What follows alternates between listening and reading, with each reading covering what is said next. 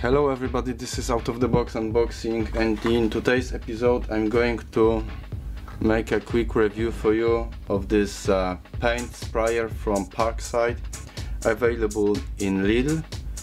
And my quick judgment, it's rather negative, and if you want to know why, stay till end of the video. So on the beginning, basic features.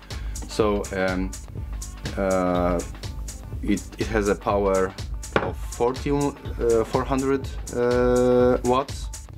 It has a maximum water flow rate on the level of 800 milliliters per minute.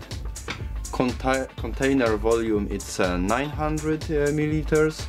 It has two nozzles, one you can see here, and those nozzles have a diameter of 1.8 millimeter and 2.6. You have as well a viscosity cap. This cap is a DIN 4 type. It should be visible. It's a DIN 4. Cable length, it's 3 meters and you have one cleaning needle and one filter as well. So why, in my opinion, it's not a great idea to buy it.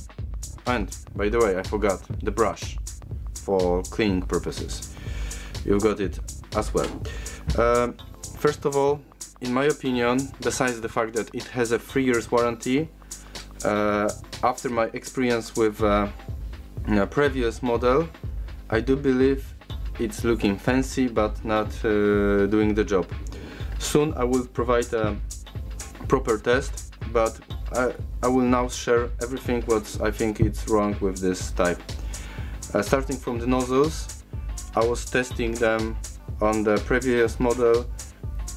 Nothing is changing. Between of them, maybe slightly something, but this paint spray is peeling. It's not spraying, in my opinion.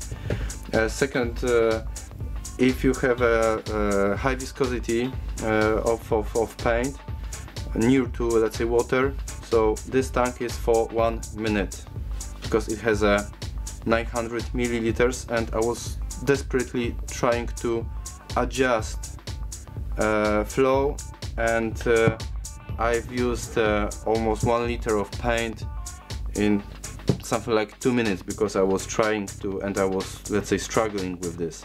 So in my opinion, it will not work properly, but I will make a proof of it during the proper test.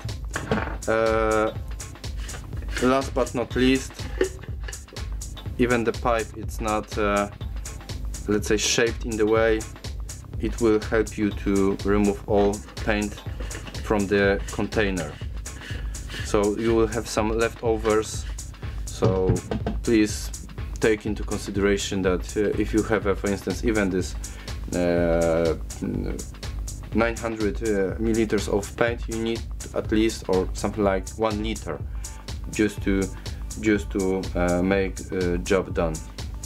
And as well, the design is nice and fancy, but I do believe it's too large. It should be, and it could be a little bit more compact, especially it's not designed for women. I mean, the size of the hand, it will be not comfortable for them, as well as this adjustment of the flow rate. It's not a precise, it's there, but as you can see, it's basic like a hammer, and the real adjustment you have under the finger, but I'm skeptic about this equipment. Please share with me your opinion about this spray gun. Maybe you have a different experience. For me, it's looking quite fancy, but it's not delivering. What is on the plus side, it has a 3 years warranty, so keep a recipe, and in case you will be not happy, in case you are not happy with it, just raise a claim. Thank you for watching. Stay tuned and see you next time. Bye.